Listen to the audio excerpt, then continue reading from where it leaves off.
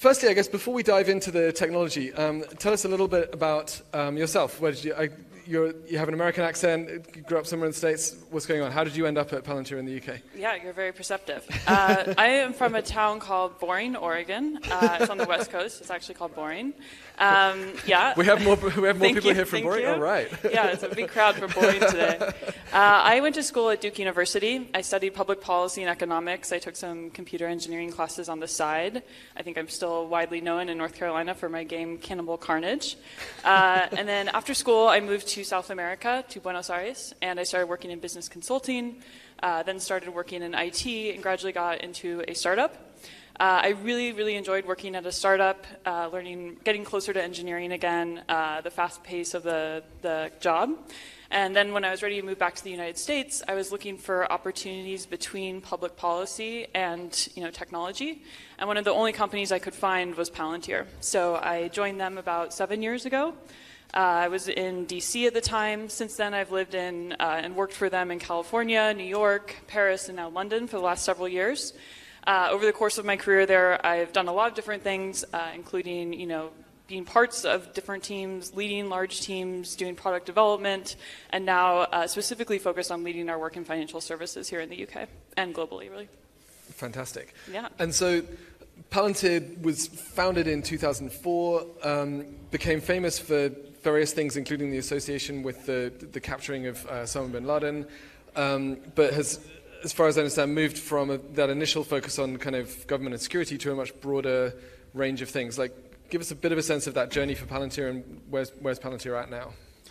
Yeah, so while we were founded in 2004, I don't think we really started to actually do any valuable work for the first 4 years. Mainly we were building the wrong thing. So we kind of went into the intelligence space thinking that we were going to build something you might see in a Jason Bourne movie. So, like really flashy visualization, find the terrorist button. But when we got into the agencies, what we found is that they had this really unsexy problem of data integration. They had data scattered all over these agencies. It was in many different formats. It was very difficult to integrate it all into one place, secure it, and then make it useful for non-technical human beings. So we built this platform to do that, and we've worked in government for a long time, and then I would say the last 5 years we've gotten really big in the private sector. So we were across most major verticals. I would say heavy industrials, manufacturing is kind of the biggest relationships we have. We have a ton of work in financial services. We do a lot in healthcare, CPG, media, across many different things. I think maybe more interesting for this audience is our growth in Europe. So we were founded in Silicon Valley in Palo Alto, but now I think our London office is actually our largest office. We've just seen massive growth in Europe in the last several years, and it continues to be kind of our largest source of growth, which is how an American ended up here. I'm working on my accent. Chris is giving me lessons. And so it's great, this point about we'd learned that we were building the wrong thing. I think a lot of startups go through these phases of building, revising, building again. What's your sense? How did you know that you were building the wrong thing? How do you know now when you are building the right thing? Like, what are the signals? I think we are really good at Palantir at admitting defeat and then trying the next thing. I think the other thing that we do a lot of are short, since that initial period, are short, cheap experiments to test out if something's going to be valuable. So that sounds like very blasé advice, but for an example, for one client, we were building out fraud alerts. And so instead of building out the entire machine learning model, integrating all the data, building out the model, doing the testing, we basically just mocked up what the alerts were going to say and put them in front of the fraud users or the fraud analysts and said, are these useful? And we got a lot of feedback really quickly of what was useful and what wasn't useful. And so then we actually built that into the model itself. Instead of wasting time kind of learning that after we built the whole thing. So I think we've learned that and kind of baked that into our DNA, that we should be doing these short, cheap experiments rather than doing kind of the end-to-end thing and then hoping for the best. Fantastic. And you mentioned a second ago that you're working with quite a wide range of types of clients now, so across government, across financial services, across other kinds of industries. We've just heard from Vodafone and about their partnership with Accenture, and some of the challenges and opportunities there. What's your sense of the state of play in those big, complex organizations? Are they still really at the stage of trying to figure out what on earth to do with their data? Are they experimenting with more sophisticated stuff? Are there any kind of generalizations that you can draw from that, I guess, broad overview of the landscape that you see? Yeah, I think 5 years ago, the major thing that we saw was that no one really thought that using data was that valuable. So in that sense, today, everyone knows it's valuable. I think they're all at very different stages of their data journey. But at least when we go into a lot of our customers, the conversation is no longer around, okay, let us tell you why data is valuable, and more around, okay, how are we going to get you to that pinnacle of being able to use AI to run your business? I think there's, the conversation now is a lot around there's so much complexity to get from, integrating data to, using AI to run your business and helping customers along the way on that journey. I would actually be very interested in your take on this too. You probably saw a lot of this at QuantumBlack, so I'd be curious your sense. Yeah, it's, I think what we saw was a massive spread, I guess. So even within the same industries, if we just take financial services, we would speak to some banks who would really just be focused on, we can't understand what is happening in our business today.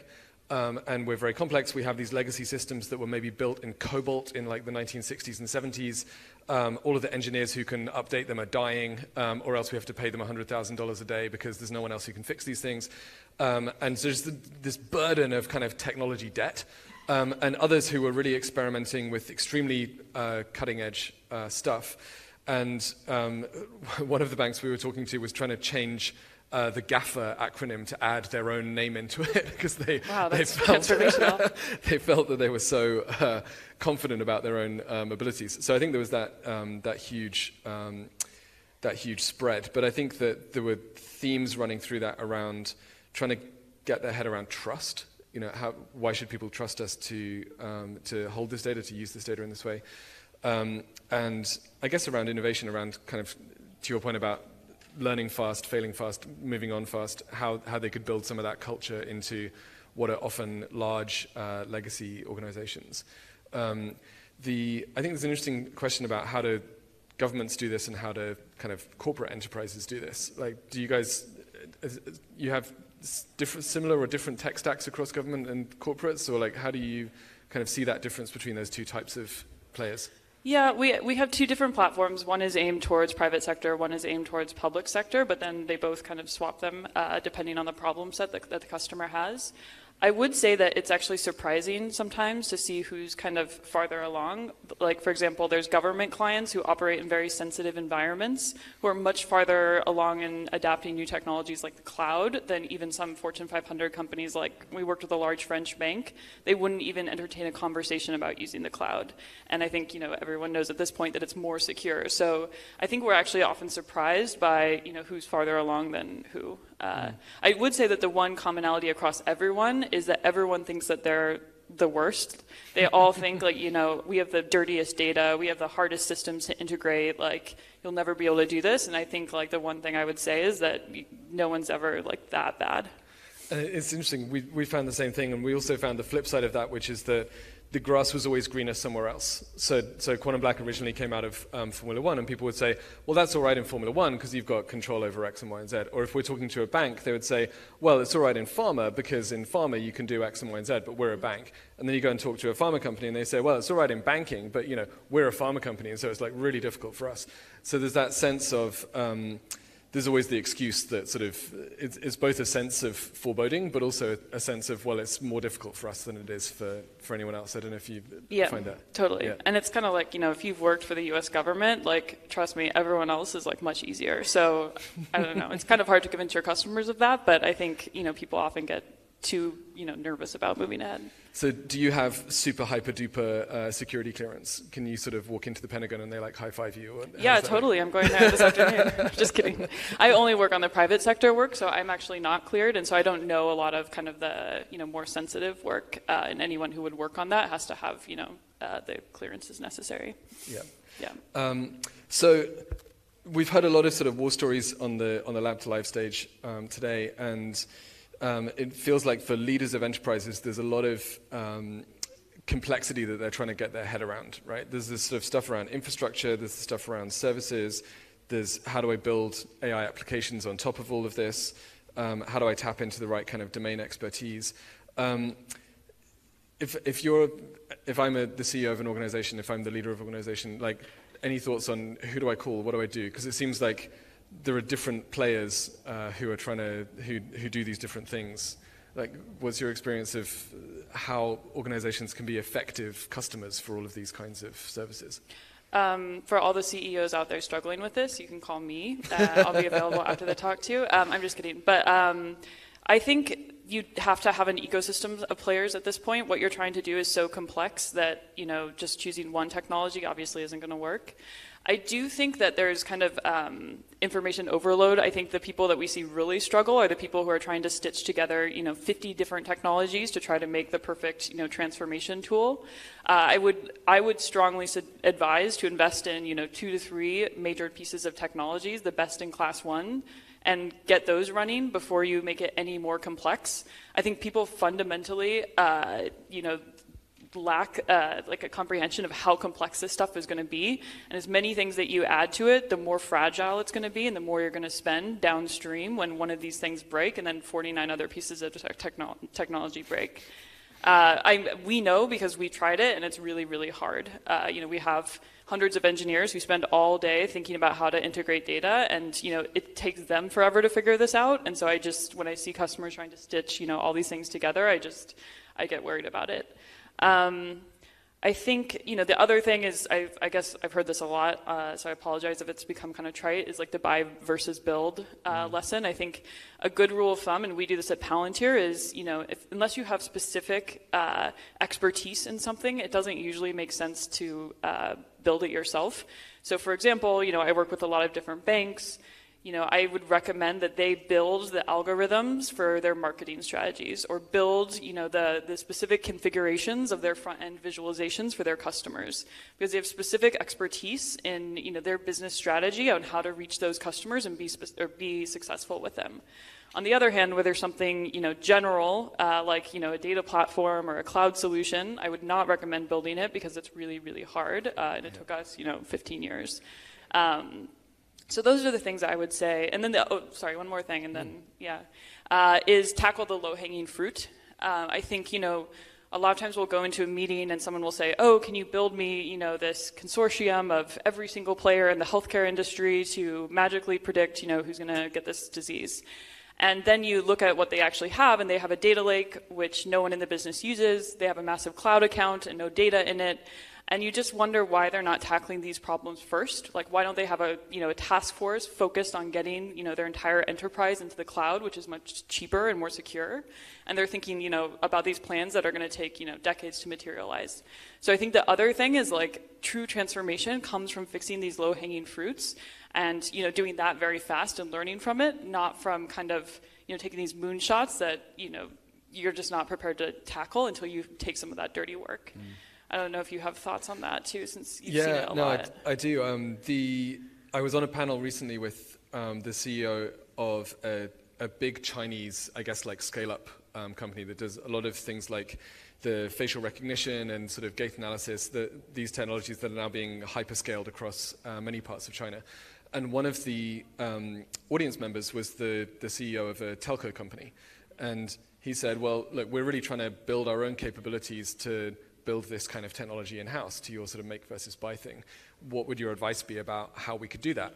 And it was really refreshing. The Chinese CEO, who I'm deliberately not naming because it's not fair, but just started giggling. He was like, why on earth would you try and do that? Like, why would you try and build this stuff in-house? I have 500 machine learning PhDs working for me. You have none. Like, what are you doing? And it is quite an interesting one, because in lots of these kinds of discussions in Europe, a lot of it is about capability building. A lot of it is, how can we build our own team to do this? So I think actually challenging ourselves on what are the sensible boundaries for make versus buy, and particularly for the more complex, cutting-edge parts of AI, is a really valid question. I think you do have to you want to make sure you invest in technologies that are open and that you retain control over, and that you don't have to invest in consulting services to tweak or adjust in the future.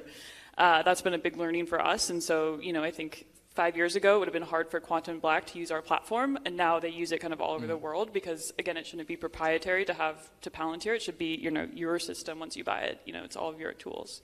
Absolutely. So I just want to change gears a bit. You told us that you studied economics and public policy, right? Right. And I made Cannibal Carnage. Yeah. So hold on. Let's talk about this. What's the Kimball Carnage? Kimball Carnage? Or no, it was called Kimball Cannibal Crunch? Carnage. It was the first video game that I made. Yeah, it's wildly popular. Was this a levels game, or can we get it on Super NES? Yeah, I'll talk to you about that after. Okay. So there are some parts of technology that are very happy making, like Kimball Carnage, like other sort of platform games. In fact, my 10-year-old twins just went on a code camp for a weekend, and 10-year-old twins can now build level games on computers, which is great. Not to undermine your achievement, which is great. But there are beyond platform games, there are concerns around the role of big tech in society. People talk about techlash. The world is moving so fast. Privacy, all of these big topics. Palantir, Google, Facebook, Alibaba, Baidu, like all of these large companies that are at least processing large amounts of data. What's your sense of what the responsibilities are for the large tech players, and how can we best have a dialogue where we make it easy, or both easy and necessary for those obligations to be fulfilled? Like, how can we best kind of bring tech and society closer together, I guess? Yeah, I mean, I think it's a little bit hard because all of those companies do vastly different things. Yeah. I think, Palantir, for example, doesn't collect or store or, own any data itself. It's just a software tool that other people use. But at the same time, I do think there's several different aspects here. I think one is that technology companies need to understand that anything they build is going to have, sociological, ethical, cultural consequences, and if they don't, they're going to fail, and at worst, they're going to, hurt somebody or harm people. I think Facebook's an interesting example there because, they built this awesome platform for sharing photos and for making friends, and then all of a sudden it's used by half of the electorate for their primary media consumption, and you can see what happens in, various elections because of that. I do think tech has to do a better job communicating about itself and explaining and educating people on what we do. Palantir is a great example of that. I think there's some term, I forget who actually coined it, called like technical solutionism, and it's kind of Silicon Valley's tendency to explain that everything can be solved by technology, that every single problem, even ones you haven't even considered, can be solved by technology. And I think, we have to do a better, more accurate, and more sober job of explaining what technology does and what it's capable of, because I think that sort of, insanity, quite frankly, is actually like sowing distrust and discord between the public and tech companies. And finally, hopefully governance will improve as well. I think governance efforts to date have probably been pretty suboptimal, depending on your viewpoint. I think private companies aren't doing an adequate job regulating themselves. At the same time, I think public efforts have been, there's various efforts around, and some of them are good, some of them are less good, but I think they're often hampered by the lack of technical expertise of regulators and enforcement agencies, and so a lot of these, governance processes just lack teeth. And then there's like newer forms of governance, which I think are pretty interesting. One very common one is, the tech workers themselves, who are starting to actually have a lot to say about how the technologies and services that they're creating are being used by their employers. And so I think, hopefully this will have a balancing effect on both the public side governance and the private companies themselves. But again, if they're, misinformed or uneducated, it can be destructive as well. So those are kind of several thoughts on that topic. No, for sure. And you mentioned this point about the power of talent, right? And we've had walkouts or protests and lots of people signing letters and so on about the decisions that their company's leadership are making or not making. Talent is obviously such a big, bottleneck or constraint for large tech companies. How are you thinking about it at Palantir, about bringing in more diverse profiles, continuing to get access to the talent that you need? I've noticed, I'm that perceptive that I've noticed, as well as having an American accent, you're a woman. I'm that sharp. How are you thinking about getting more women into these roles and other diverse profiles? Yeah, I mean, we're always looking for more strong technical talent. So, if your 10-year-old twins are curious for an internship, let me know. They're ready. Yeah, great. And I mean, there's a lot of different ways. I think maybe I'll start on the diversity question, which is obviously very important to me. I think we've done a lot of different things. We've experimented a lot with this. I think, we participate in industry events that, attract women and minority candidates like Grace Hopper. We've done a lot of work to make sure that to try to limit bias from our process. So we've taken names off resumes and seen that actually has a pretty big effect on, how people treat the interviewee.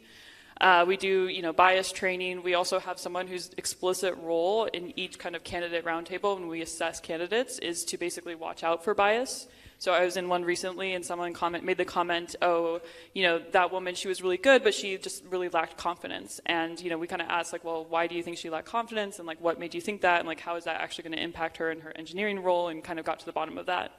So there's things like that we do to try to protect minority candidates. Another interesting one is actually moving away from kind of the brain teasers that you hear about and having some more open-ended questions on a lot of our interviews because that gives candidates a chance to tell their story. And so there's a lot of stories that involve kind of overcoming hardship, which I think, often is one of the stronger reasons you can hire some of these people, like myself, I would say. And so those are different things that we've experimented with. I think in terms of looking for the best technical talent, you have to treat them well. So I think, we give them, or we recommend you give them the best technical tools. So I'm always I laugh a little bit when I go to some large companies who spend, thousands of dollars trying to hire and find the best data scientists. And then you see that they're using Internet Explorer on the company's computer. And you're just like, best of luck, man. We also encourage, open source, contributions to open source. If you hire the best engineers, they're going to want to be, stay on the bleeding edge of technology, and they're going to want to participate in that community. So we encourage that as well. And then things like, mission is really important. So, it doesn't matter what it is. I think for us, Palantir, ours is really around saving the world. That's what we were founded around. And I think if you talk to anyone at Palantir, they're pretty obsessive about it. And I think, they can, go get a job at any company in the Valley. They can have free snacks. They can, get a massage at lunchtime. It's quite someone else who's going to be an excellent engineer and then want to go work in, a skiff underground or get deployed to Afghanistan, not see their family for months. And so they have to have a pretty good reason to do that. And for most people, it's not just money. It's really about, what is my contribution going to lead to? Fantastic. So we're close up on time. I think I'm right in saying you mentioned that on this diversity point, A, that Palantir is a very strong sort of meritocracy, and B, that the women are now better paid than the men on average in their roles. Is that true? How does that play out? Yeah, I think I just noticed your shirt said human being too. I am a human being. Yeah, both men and women are human beings. Okay. Yeah, I'm sorry for these men. Yeah, I think we did a study in the UK specifically last year because I think we have to publicly report our diversity figures, and we found that for like positions, women tended to be higher paying slightly. It was 3%. It's not massive in most engineering and leadership positions. And then I think we're far below. We don't have enough women. I'm not going to say we're some oasis of gender and minority equality at Palantir. I think we always need to be doing better and finding these people. But I would say that we have 2/3 of our product org is led by women. There's a lot of women driving the business forward in the field with our forward deployed engineering work. And so for us, that's one of the reasons that makes me feel happy about the company and our efforts in this area, because I do see strong indicators that it matters to us.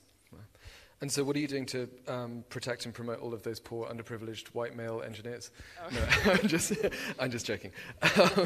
So maybe final question. I've sort of jokingly touched on my kids. If people want to be applicants to Palantir, which is very difficult to get into, there's this thing about should all of our kids be coding, or actually is coding going to be obsolete? What are your thoughts on if people either in the audience or watching online have kids? What should our kids be studying these days? $1 million question.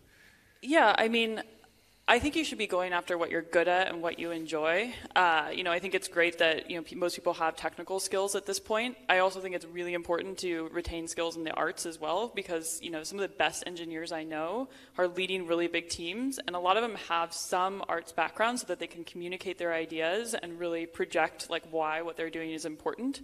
So I think it's really compelling to have a mix of technical skills and the arts, whether it be writing, philosophy, anything like that. I think, we chatted a bit earlier, we have leadership at both of our companies who have philosophy backgrounds. Our CEO, Alex Karp, has a PhD in philosophy.